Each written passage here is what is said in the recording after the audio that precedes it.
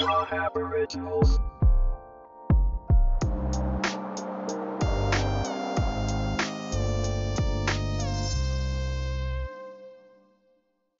We're in talk mode. Welcome back. We're here with another book review from, a book by James Patterson. You know, I enjoy the guy. I love his thrillers. This one we're looking at today is Along Came a Spider. One of the things or books or characters that James Patterson's most well known for is Alex Cross. His books, huge book series, loads of books in it. This is the first one, and this was also adapted into a movie starring Morgan Freeman, which is pretty cool. Don't actually remember the movie. I'm pretty certain I've watched it, but I didn't remember it. So reading this, I didn't have any spoilers in front of me. So let's get into it. Book is weighing in at 459 pages, written in 1993. As I mentioned, it's the first book in the Alex Cross series. Gonna give you a little bit of the blurb and then we'll discuss some of the bits.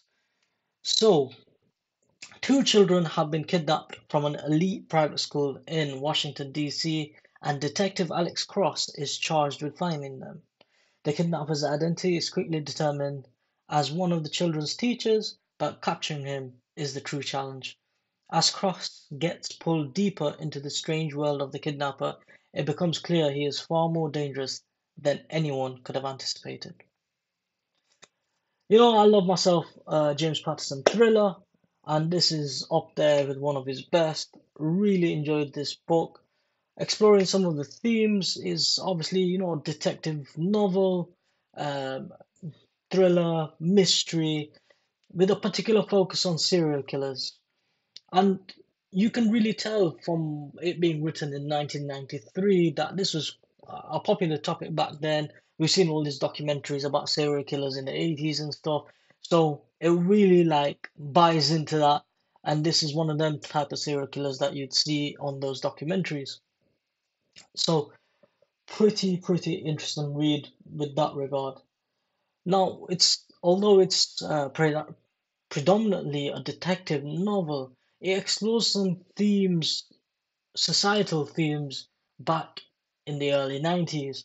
So our protagonist is a character of African American descent, um, and it explores the different racial and injustice that was occurring at the time, how how people from different races were treated, um, people's or society's view on mixed race couples. It looks at a lot of that, and a lot of the book you can see tonally set includes well, we read the book through the protagonist's perspective as per usual. So a lot of those the way characters interact with him, the things he sees, things he experiences, we see a lot of that real world influence there, especially at the time in the 90s when we were only just coming to a point where uh, you could say racial inequality was getting less.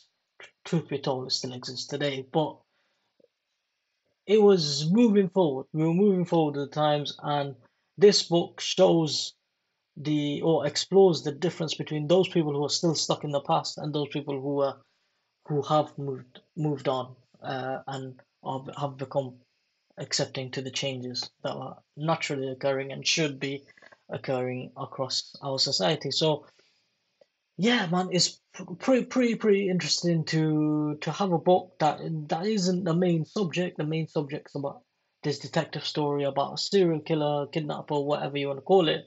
But we explore these other quite heavy topics in the background while we're reading this book, and for that, James Patterson's done a great job of exploring that.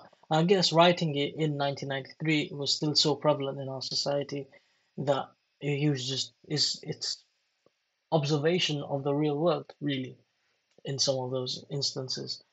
So yeah, James Patterson, as always, created another thriller that is just captivating, page turning. You know, one of them ones.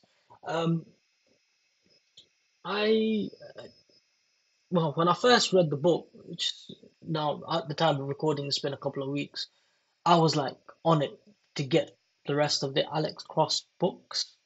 And I still want to, but I'm gonna take it a little bit slower. I think I like to model up what I'm reading, try and explore different characters, different genres, different authors, and have a little bit of a mix.